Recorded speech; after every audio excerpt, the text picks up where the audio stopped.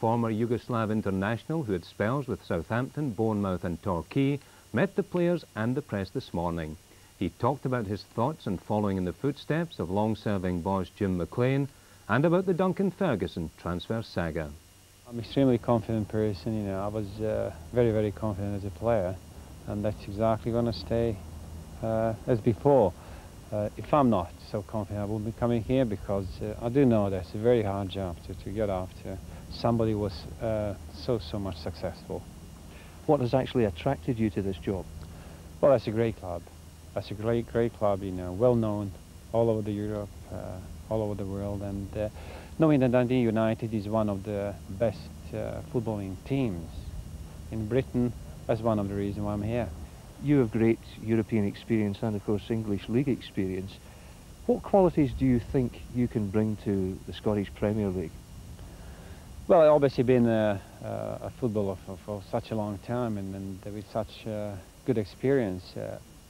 I was always a footballer which loved skill, and a coach as well. And I'm going to be working ever so much, you know, just with the players and the basic things and the skill. And especially in the training sessions, we have to do something which is closer to the Europe. You know, because different system, different way of playing football, and I do know exactly what Europe have and what we have to change if we want to be successful in Europe. Now, the burning question at Tannadice at the moment, as you'll well know, is the future of Duncan Ferguson. What sort of influence are you going to have on that? We have to sit down and consider everything, and see what is the best for the club and for everybody around this area, because on the one hand, you want to keep the best players. And the other hand, if you got opportunity, you know, to get such a big money, that obviously will be rather foolish not to accept it. So we've got enough time, you know, and we're going to sort it out, hopefully in the next couple of weeks, exactly what we're going to do. Will be to settle the Duncan Ferguson saga. Christine Jardine reports. The sun came out occasionally to welcome Ivan Golac to Tannadice. The former Yugoslav international takes over from Jim McLean. His 20 years in the job were the club's most successful, but the new manager is undaunted by the prospect. I feel great, you know, because, well, Mr. McLean done so much for the club, and magnificent everything in the past 20 years. But I'm very confident, very, very confident. I was as a player, very confident, and that's exactly the way it's going to stay. And I think now we'll be trying to do even better.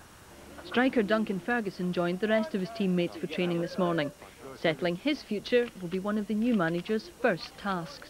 The main thing for me is to see the lads and get on, you know, with the lads. And the next week or so, we're going to sort it out, everything with the Duncan. I'll have a word with the lad and see what we're going to do in the future. Do you think you might be able to persuade him to stay? Well, I'll have a chat, certainly, you know, but if it's in both interests, you know, mainly clubs and the lads, then we have to sit down and consider everything very carefully.